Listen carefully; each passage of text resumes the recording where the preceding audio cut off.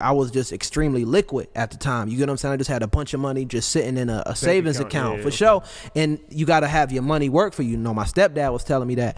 And so I entered in this blessed ass position to where I just happened to have an access of hella capital, you know what I'm saying, to really make work for me. You get what I'm saying? So I entered the stock market. So I bought Apple, and this was last March, and it was dirt cheap. It was under 19,000. So I bought Apple.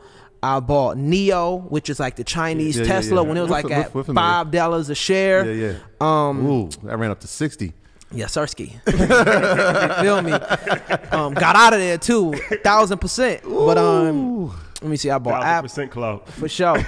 So welcome. Appreciate it. Appreciate it. I bought Apple. I bought Neo. Just regular shit too. Like I bought Disney.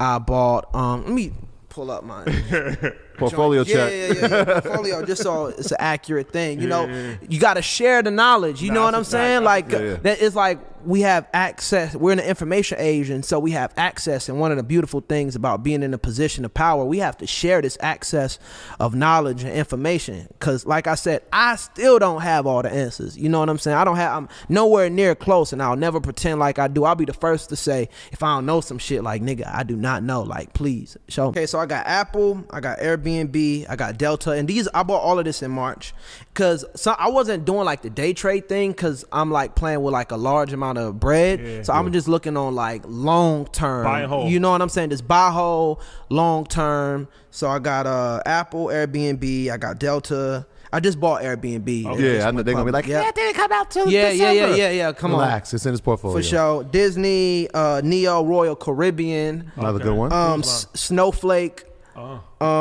Tesla, Uber. I just bought Zillow. I just bought Uber and Zillow. Both of them been kicking my ass. And then I have another one. Hold on.